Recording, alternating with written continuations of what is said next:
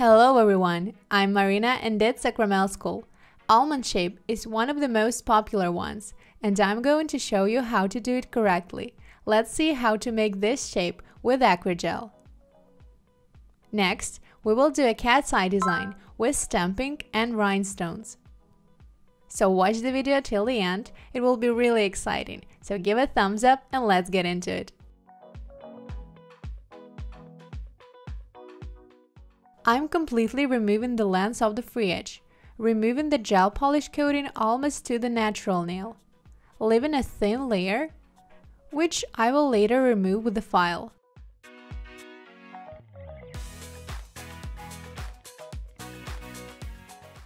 I lift up the cuticle with a diamond flame drill bit. I will cut it later after sculpting, completely removing the lens of the free edge, checking its symmetry, and removing the leftovers of the base coat with a soft file. Note that I work with a file, not a buffer, in order to lift up the nail plate scales well. Make sure there are no glossy areas on the nail. Degreasing the nail plate. In addition, I will apply a dehydrator and a primer in a thin layer. I'm letting the primer dry a little bit and apply this gel base coat, because it's a rubber one and so is polygel, applying a thin layer on all the nails at once.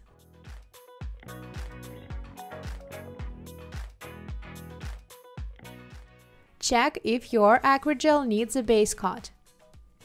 In my case, the Gelactic Gel Hybrid needs a base coat. Cure in the lamp for 30 seconds. I'm going to set up the form. Look, this one has got a special gap with a small hole. It allows me to set up the form without cutting it out. I twist it and place it under the nail plate. I slightly tilt it down so that my almonds won't be lifted. Sticking the lower ears together and correcting the symmetry of the form. I can turn my client's hand over, making sure that the central axis of the finger follows the form. And I can cut off the extra. And now I carefully start squeezing the form, pressing it into a needle tip.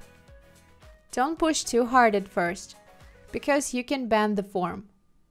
One ear covers up the other, which means that the form is slightly tilted down. The lens will be up to the second mark.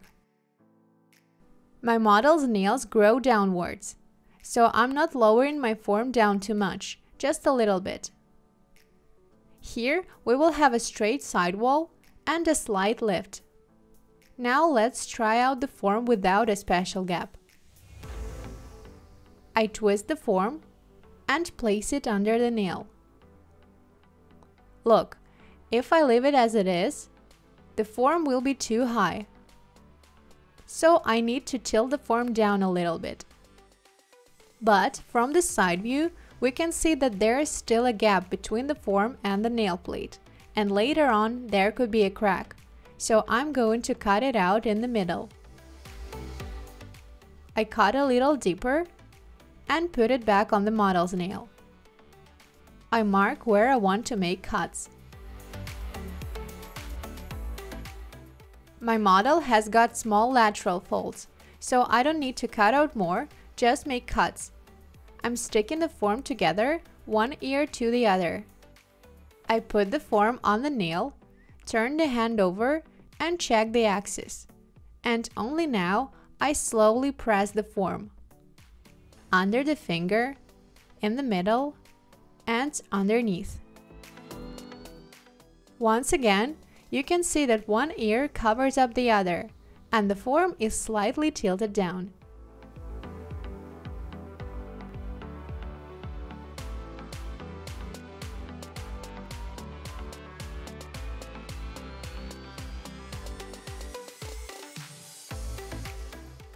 Note that the index finger usually grows strongly downwards. And if you tilt the form down, then the nail will be curved.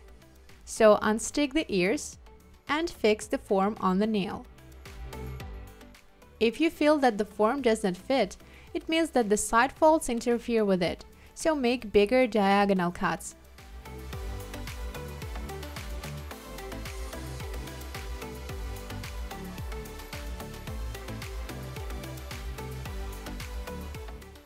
I will be using Galactic Camouflage Polygel and a transparent pink one to build up the architecture and make a smooth transition near the cuticle.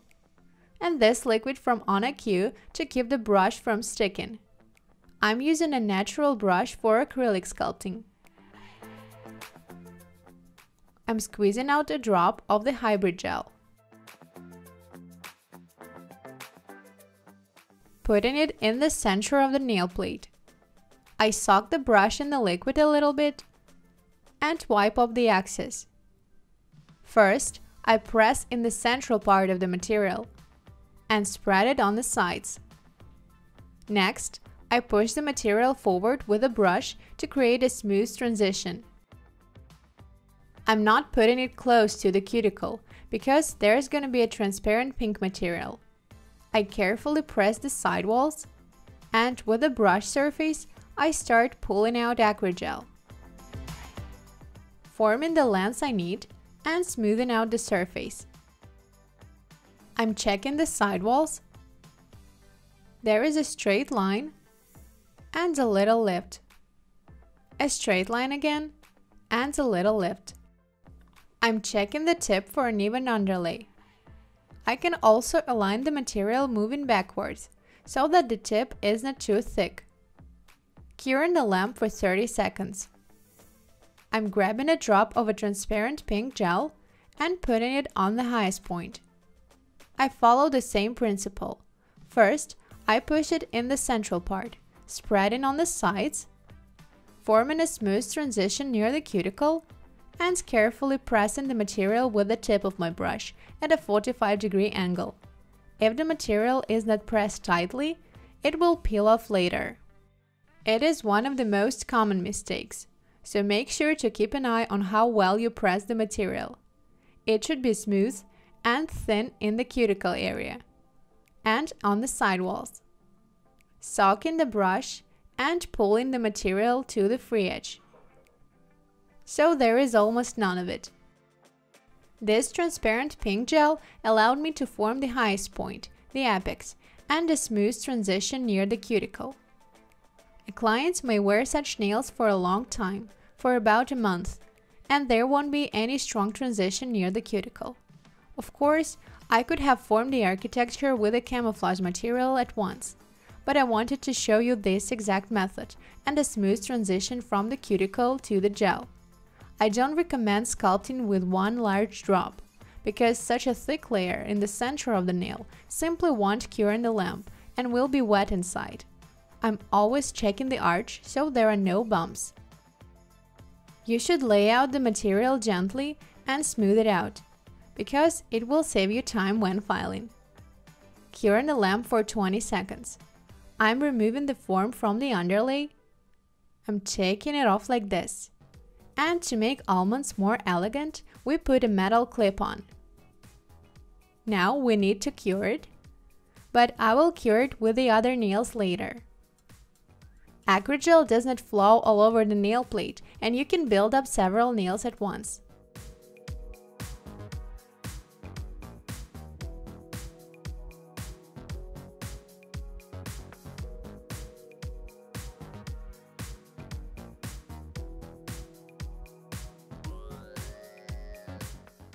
I bring the material to the white lunula, but don't cover it.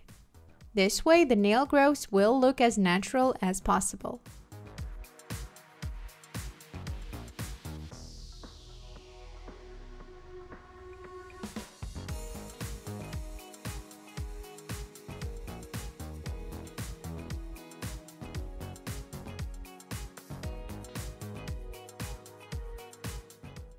I have formed the underlays on 2 nails and now cure them in the lamp.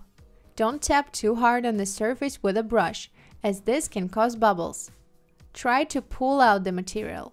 And let's take a look at one of the most common mistakes. When there is no straight line on the sidewall and no smooth lift, and you start lifting up the side parallel diagonally. From the top, your nails may look almond-shaped, but the sidewall will be lifted and the nail will be like a trampoline. So we should make a straight sidewall and a smooth lift.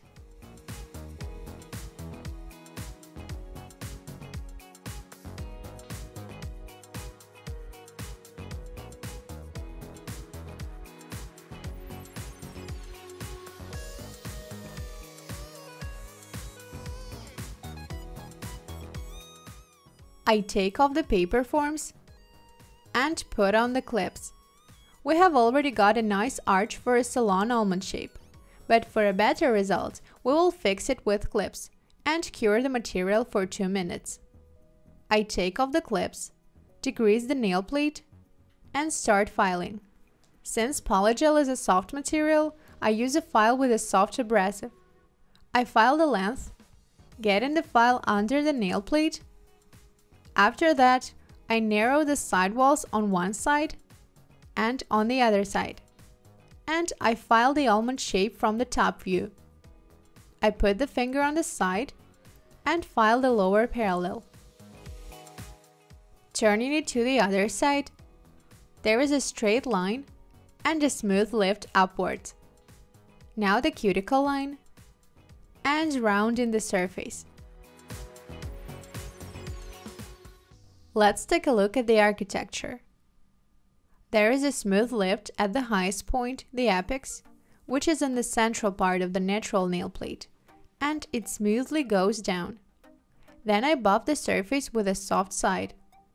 If I had not applied gel polish all over the nail plate, I wouldn't have polished it that much, but since we're doing a French manicure, I need a smooth surface.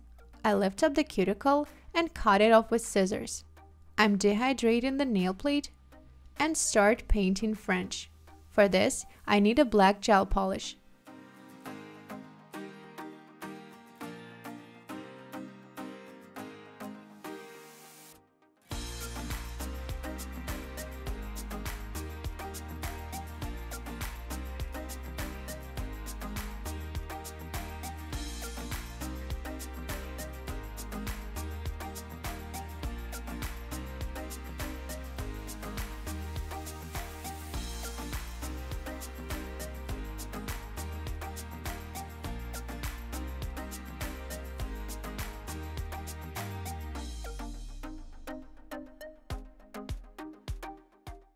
I completely cover up the ring finger with black. For the design, I need a cat eye gel polish. This one has got a 3D effect since there are a few colors in it. I'm filling in my French tips. Don't apply a thick layer, just a thin layer of the gel polish.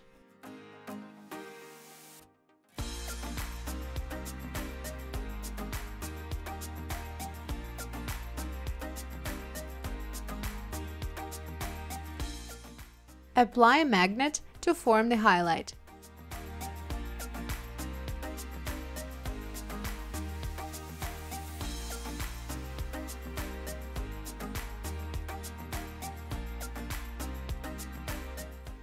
Curing the lamp, I remove the tacky layer and do some stamping over the cat's eye.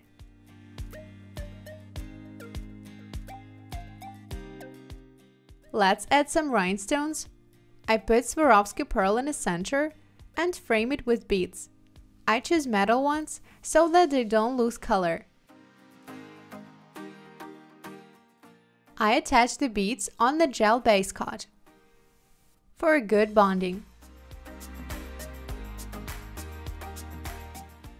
I apply a top coat and align it a little bit, making sure there is no layering, because our French is pretty thick with 2 layers of gel polish, so check the highlights. I can cover up the beads with a top coat, but I don't touch the pearl so that it does not lose its shine.